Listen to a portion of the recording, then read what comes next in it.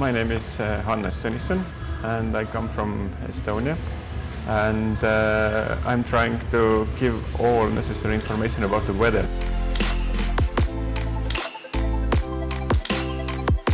Rallying was more like my hobby, and I was doing this weather forecasting as a hobby, but now it turns out that it's like more than a hobby already. Well, the most important, of course, is if it's raining or it's not, or if it's snowing or it's not.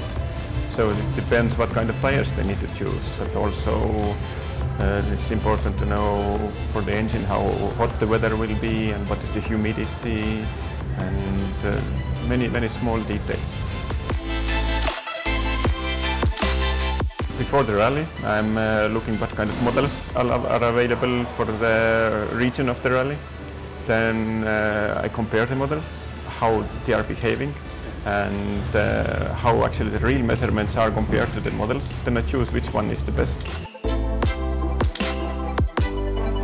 I have some people measuring on the stages all kind of parameters that I am asking, also taking pictures of the sky, and there are 4 to 6 people who are doing this for me, because I can't be on the same time on the stage and here, so that's why I need some. My eyes are like in many places. Here in Argentina is actually, I think, second most difficult event for me, because there is nearly no data available. There is only one radar that is not working very nicely.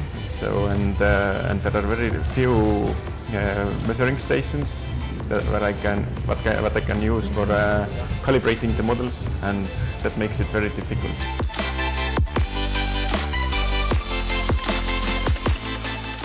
So many different cultures, so many different languages, and just so many different people, characters, and it's very interesting.